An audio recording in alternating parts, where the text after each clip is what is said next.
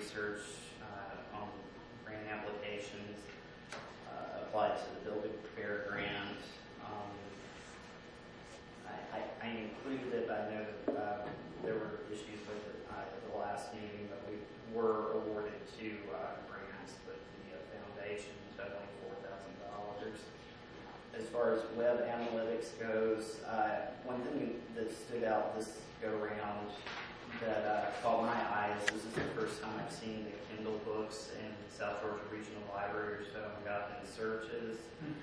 We had 45 total hits as far as that was concerned, so interest is increasing for ebooks in the library. This is the first time I've been able to include Facebook Insights. Since at the last meeting our Facebook Insight data was unavailable. We've got 751 total likes, and through friends of friend postings, that gives us an organic reach of over 200,000 people.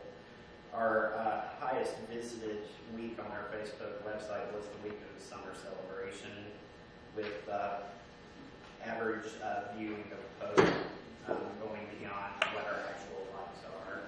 Does anyone have any questions?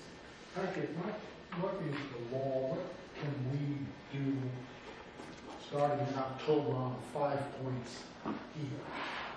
Can we post pictures? No. No. We cannot do anything. The library itself and the library staff cannot in any way assist in any way, shape, or form with the SPOST initiative. And I actually I had a question about that. Since I am involved with the Friends of the Library newsletter, if they wanted to talk about that, I would have to have someone else do the newsletter. Not necessarily the entire newsletter, but I mean, you certainly can still assist them, but you yourself are not supposed to dedicate any library time to.